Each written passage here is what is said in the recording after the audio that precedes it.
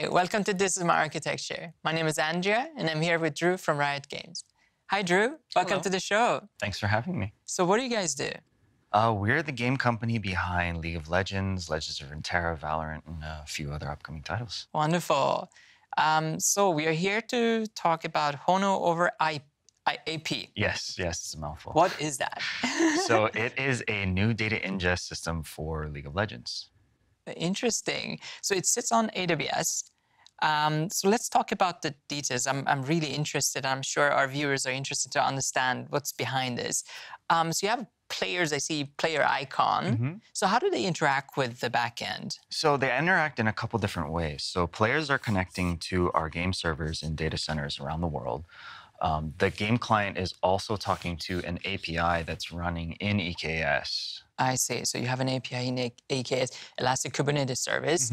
Talk about the number of players. How many are we talking about here in terms of scale?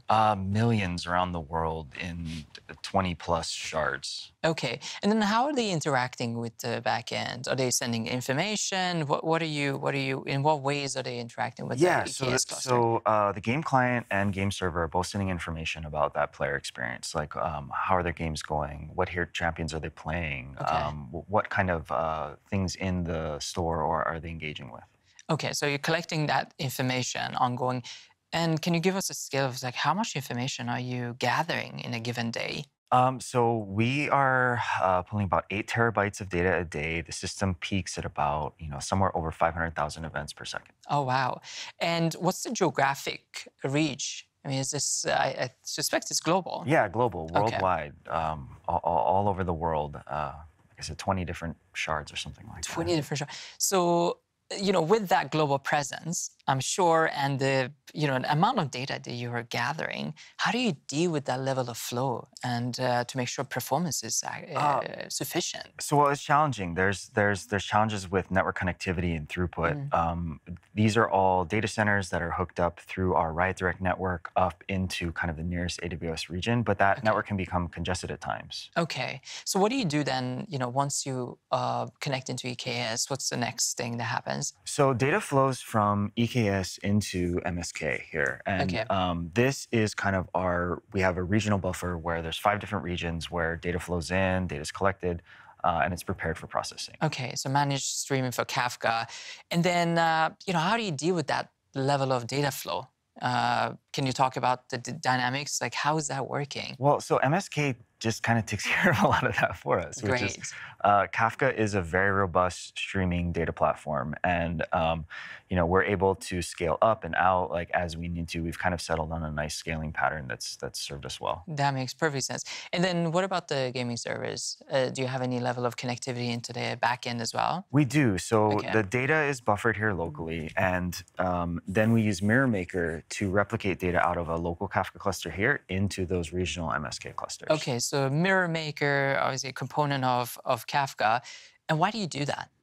Well, it's like I mentioned earlier, network connectivity can be a challenge. So when we hit peak players, it's a huge difference from when we're in off time, from what just kind of network is available. And that player experience is the most important thing. So I don't want to be degrading their ping by, trying to send a bunch of data back to our systems. I see. So you have a local copy. I mean, you're buffering data here, essentially using Mirror Maker to replicate it out. Replicate all that to MSK.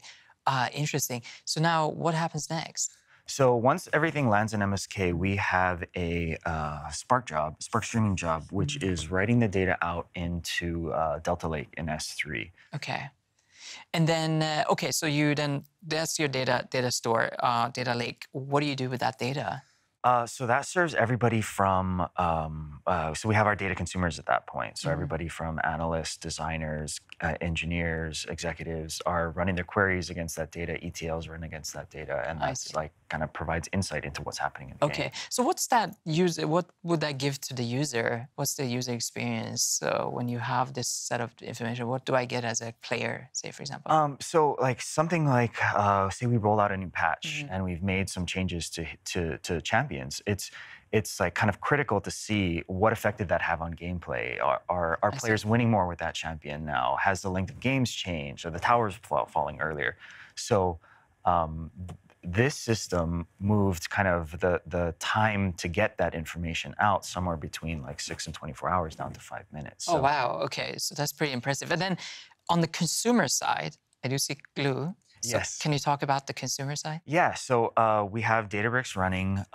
Glue is our meta store. So Glue is kind of the information about what logical tables are there, where are those files in S3, and it acts as our permission and access layer between our users who are querying the data and kind of the raw stuff out of Okay, S3. so do you have consumers here using the Glue to then access at least to view and see and search for the data? So Drew, thanks for walking us through this architecture. This is a really great example of a hybrid architecture, right? Using Kafka to buffer information on-prem and then being able to move them into the backend AWS using managed streaming for Kafka, as well as providing enrichment and access to analysts and others to view the data, and also better for the user experience altogether.